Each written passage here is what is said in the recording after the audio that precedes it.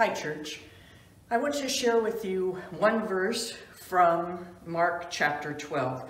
And it is where Jesus is asked, what is the greatest commandment? And he says, the foremost is, Hear, O Israel, the Lord our God is one Lord.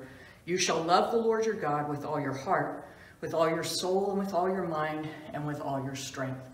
And I think when Jesus breaks up those four things, your heart, your soul, your mind, and your strength, it's not as if they are four separate things. And sometimes we love God with our strength, and sometimes we love him with our soul, and sometimes we love him with our heart, and sometimes we love him with our mind, and we get to pick and choose. I think that the implication is that we are to love him with our whole being, and that is to permeate everything that we do. And I think that's especially important to remember during this time that we're in right now with our upcoming election, when there seems to be so much discord, so much dissension, so much kind of combat, even between believers. And I would say that that is clearly anti-scripture. The Bible tells us that our identity is that we are children of God. Our primary identity is not our political party. It tells us that our allegiance is to be to Christ.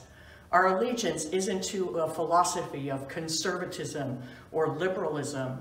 It is to the God who created us, the Savior who died for us. And it tells us that our people are to be the people of God. Not that we don't care about anybody else, but that we have a special relationship with those in the body of Christ because we have been bought with the blood of Christ, because we are the bride of Christ together. And so during these days, I would encourage you, pray. That's what we're supposed to be doing. We're supposed to pray for our leaders.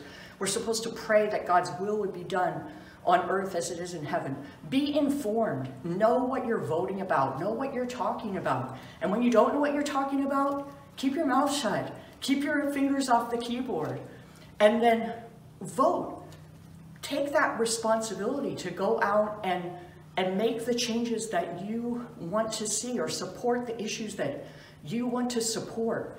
But remember that we should never cloud our identity. We should never confuse our allegiance. We should never corrupt our relationships by anything outside of that love for our God and Savior. So know that I'm praying for you today. Know that we as a church are praying as we lead up to the election. Know that we will continue to pray after the election. But let's remember who we are and what we're here to do.